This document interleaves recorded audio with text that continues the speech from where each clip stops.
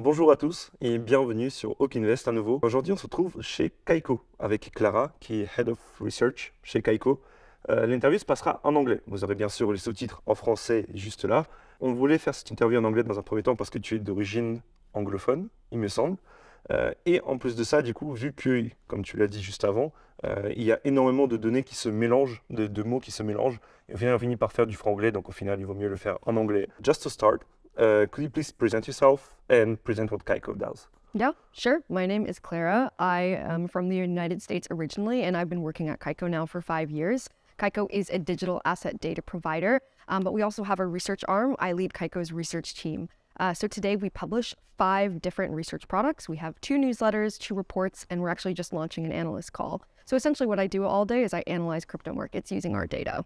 What do you have to study before to get to this point? Well, I think the good thing about crypto is that most people, there's no major or studies, university studies that you can do to really understand crypto markets. It's very much about doing your own research. That's actually one of the unofficial mantras of crypto is do your own research. So it's all about finding a topic within the crypto industry that interests you and then exploring that further. So for me personally, that's exactly what I did. I didn't study anything actually related to finance or economics or crypto. Rather, I started just reading about it in my free time, and then I found Kaiko as a company, applied here, and moved to Paris. You're focusing on data with Kaiko and with your work, but does it really give a competitive edge to people? So, because right now we can, when the market goes up or down, we basically try to justify this market moving. So, for example, the rates are higher, or for example, then Tesla sold their Bitcoin or whatever. Yeah. So we are trying to justify it. So by whatever events happen. But does data, with analyzing this data, actually gives you a competitive edge while trading or analyzing markets or just understanding what is going on? So absolutely. Kaiko's specialty is our tick level trade and order book data. So one of the most powerful use cases you can have with this data is backtesting a trading strategy, and that typically applies to quant traders. Especially in crypto markets where markets are constantly evolving and shifting. You really need access to extremely granular market data in order to build a trading strategy. So from a quant perspective, yes, tick level data is absolutely essential for having a strong and robust trading strategy. Okay, and so what kind of data do you present to your clients today? So everything related to financial markets for crypto assets, this is happening on 2 types of venues. First is centralized exchanges. These are exchanges like Binance and Coinbase, where you'll have millions of transactions that happen every day for thousands of different cryptocurrencies. So we collect every single tick level trade and also order book information. This is the bids and asks, and you can think of this as sort of the underlying supply and demand for an asset. So that's on centralized exchanges, but we also actually collect data from decentralized markets. This is a lot different than what you would see on a centralized exchange. It functions separately. We actually collect our market data from DEXs directly from the Ethereum blockchain. Okay, so only Ethereum today? So today we only cover Ethereum, but we're expanding very soon onto Avalanche and Binance Smart Chain. Okay, yeah, makes sense. And also some layer 2s like Polygon. Okay, makes sense. And so when you collect this data, how does it actually happen? Is it via different APIs or, for example, Binance or Coinbase just give you their data? How does it work? Yes, so actually this data is public and freely available. This is very different from what you would see in traditional finance, where all these barriers in order to access market data. In crypto, the data is free, so we collect it directly from APIs provided by the exchange. We today cover more than 100 centralized exchanges, so think of that as 100 separate pipes connecting all of these exchanges. We collect the data, we normalize it, we clean it, and then we redistribute it through a single access point. Yeah, because we were thinking about this right before that. So, for example, how do you filter, for example, wash trading or this kind of stuff? Do you actually do it? So on the research team, we've done some analyses on wash trading. However, our clients, a lot of them themselves are doing their own analyses. So what we do is we are an agnostic data provider. We'll give you the data and you can draw your own conclusions. Okay. So we're not filtering for our clients. Okay, so basically what you do is just you collect all the data, you try to sort it out, and then they do their work afterwards. Exactly. So what type of clients do you have today, for example? So we have several categories of clients. I would say the most prominent are the traders. This is everything from your quant trader, we have some smaller trading firms, we have some large asset managers that are managing crypto assets on behalf of their clients. We also have a lot of researchers. We work with more than 100 academic institutions who are using our data to study market structure for cryptocurrencies. We work with a lot of private research firms who are doing their own independent crypto analysis. And then we also work with some crypto native companies. We actually partner with a few oracles. So we are actually publishing Kaiko's data on chain, which is a really cool type of delivery channel for our data. And then finally, we have a lot of just crypto startups that need data. Essentially, with crypto, you need data for everything because so much of the industry relies on price movements and what's actually happening at the asset level. Yeah, I think you partnered with Beef Network. Yes, Yeah, exactly. we know them. They're cool guys. So when I saw the nice. partnership, I was like, oh yeah, they are fun. And they like Paris as well. Yeah. They have one of the guys who is French in their team. So yeah. And so when you're talking about that, most of your clients are institutional. Yes, exactly. Institutional level. But then on the other hand, today you publish your newsletter and different analysis. For example, I know that you did one for Luna, for USDC, and for many other stuff, for example. And so this analysis, they are available for free to everyone. You basically publish them on your website, on your Twitter. But what does it bring to you? Is it like a showcase of your knowledge, or is it more like just trying to reach retail investors as well? So it's actually targeted. We're a B2B company, so all of our research is all towards the goal of targeting our B2B clients.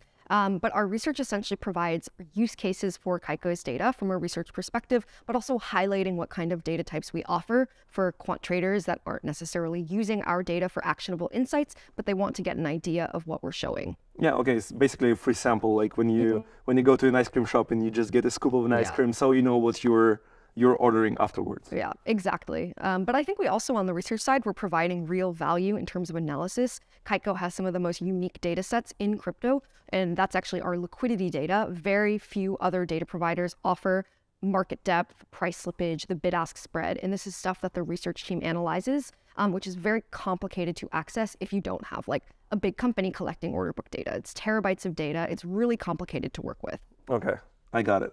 And so Kaiko was founded in 2014, right? Yes. So recently you did a fundraise, which was Series A, B? Series B. Series B. And so you've been through different market cycles. Yes, so exactly. Bear market, bull market, and you actually fundraise in a bear market, so congrats. Yeah. But then, so you have been collecting data during all the cycles. And today during bear market, we tend to have this complete degeneracy basically of data. Yep. We have so many things going on, new projects launching, basically people just trading from everywhere, and the volumes are really high. So, and then during the bear market, it's kind of calm and people trade less and they tend to basically hold their coins. Which cycle gives you the most conclusive data? Which would be the most useful for your clients? So I think that crypto markets operate in regimes. Market structure is constantly evolving. In traditional financial markets, these regimes can last like 5 years or plus. In crypto, I argue that market structure changes year to year, sometimes even month to month. So it's really the most recent data that has the most value. And so that's why Kaiko, like if you're a trader, you're constantly needing a new supply of data in order to recalibrate your trading models. In terms of which market regime I prefer, I mean, of course, bull markets. I think bull markets everyone prefers. But what I think is very powerful about Kaiko and our product is even in a bear market, you need data. And you need data for risk management. That's another powerful use case of Kaiko, is essentially making sure that you have the capital that you need to withstand a bear market. And you can only make these predictions using data and quantitative analytics. Okay. And so during events like FTX or Luna, you have people basically begging for information because they want to understand what's happening. So during these cycles, are you like overwhelmed and you have way more to do than on a daily basis, or how does it work? I mean, on the research team, the busiest week of my entire time at Kaiko was the FTX collapse. And then the second busiest week was last week when we had the Silvergate collapse and the banking crisis. So I would say anytime there's a big market movement on the research team, we're in action. That's our time to shine. We use all of Kaiko's data to try and make sense of what's happening in the markets. Yeah, so you have this interpretation side as well, which is really important. So you have to understand it. Exactly. Okay. And so as you've been in data for a long time, as I said before, how do you think the data and the collection and usage of this data will evolve? Will AI replace all the traders at some point and just collect your data and use it? Or how do you think data will impact the markets in the long term? So that's, I think, a good point. So Kaiko today, we offer our raw data, that's trade and order book, but we also apply intelligence to our data sets. We have a whole quantitative analytics business unit that, sure, AI in the future could technically replicate a lot of what we do, but for now, we are still applying a lot of intelligence to our data. We have our own methodology for implied volatility, for value at risk. We have an exchange ranking, which uses 25 separate parameters to rank crypto exchanges. This is the additional value that we provide beyond just the raw data, which at the end of the day is public. And so anyone could technically start collecting, but that's not the value that we provide. And so the data that you provide, in crypto, we always have something new coming in. Every cycle marks like a new beginning of something. So we had DeFi, we had NFTs, we had all this liquidity providing things. Which area will be predominant in a longer term, do you think? Will there be something new or something that already exists that will be more important in the future? I think it depends. I mean, I would say, especially during a bull market, you're sort of getting waves of enthusiasm. One month it's NFTs, the next month it's DeFi. I think a lot of people are paying close attention to DeFi, especially in a bear market. DeFi has sort of proven that it's working as functioned. Besides the occasional hack, DeFi is really a powerful use case, showing the power of blockchain technology more than just the underlying, I guess, the cryptocurrencies themselves. Yeah, and I also think that there will always be like this euphoria around new layer ones or layer twos which are coming out, which allow more scalability. So I think DeFi has its role and it will stay here for a long time. Yes. And another thing that we're all paying attention to is what's happening with Ethereum and the layer twos. I think that's a lot of very powerful, I guess, use cases for faster technology that enables more onboarding and faster transaction speeds. So that's been one of the biggest roadblocks for crypto today, is that it can be very slow to use these blockchain networks, but with networks like Polygon, we're seeing a lot of improvement. Yeah, and another thing I'm thinking about it right as we talk, because we're talking about layer ones, DeFi, Ethereum. How does Bitcoin translate into that? Is Bitcoin a huge part of your data analysis, or is it only a fraction? Because basically what you can analyze is only like the flows of Bitcoin from, for example, from wallets to exchanges, etc. But otherwise, there is no DeFi on Bitcoin. So you basically can only analyze transactions, right? Yeah, exactly. So on the DeFi side, we're in the DeFi data types, it's all Ethereum based, whether that's a lending and borrowing protocol like Aave or a decentralized exchange like Uniswap. We're focusing most of our resources on collecting on-chain data from the Ethereum blockchain. We're not focused on Bitcoin right now. Yeah, makes sense. And so the last question is the one that we ask everyone who comes to our interview or basically a podcast or whatever you want to call it. We ask every person that comes, in which areas do you invest yourself? So we know that you work in crypto. So, but we have people who work in crypto who invest in wine, who invest in real estate or stocks as well. So what are the areas that you are interested in? What are your favorite investments, basically? Which is not financial advice, obviously. No financial advice. No, that's fine. I understand. So I still invest in crypto. I would say I focus on the top cryptocurrencies. I'm not a big altcoin investor. And that's simply because, I mean, it takes a lot of time. You need to do a ton of research in order to make smart altcoin investment decisions. But then outside of crypto, I invest mostly in the S&P 500. I would say I've tried before in picking like hot stocks and it never really works out. So I'm just going to focus with the safest bet, which is, and stuff. Yeah, I'm not, those days are behind me. Okay. Well, thank you, Clara, for coming here. And do you have a final word to people about Kaiko, about yourself, whatever you want? I would say that the past few months have definitely been tough for crypto, the industry as a whole. And it's going to be tough, definitely for the next few months. But the parts of crypto that are why we're here in the first place, which is the underlying technology, have proven that they have worked.